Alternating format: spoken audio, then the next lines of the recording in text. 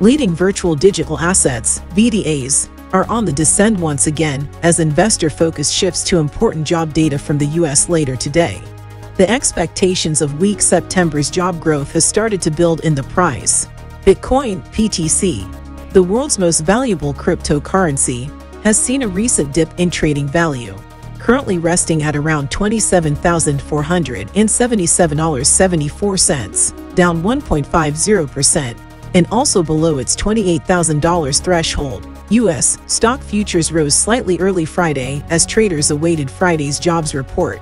Dow Jones Industrial Average futures gained 27 points, or 0.1%. The S&P 500 futures and Nasdaq 100 futures also advanced 0.1% each. The global crypto market cap is $1.09 Tesla, a 0.04% increase over the last day.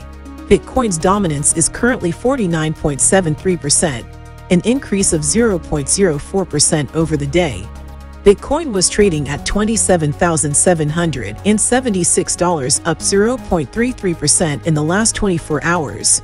Ethereum was trading at $1,636, up 0.12% in the similar time span. All the other major altcoins traded higher.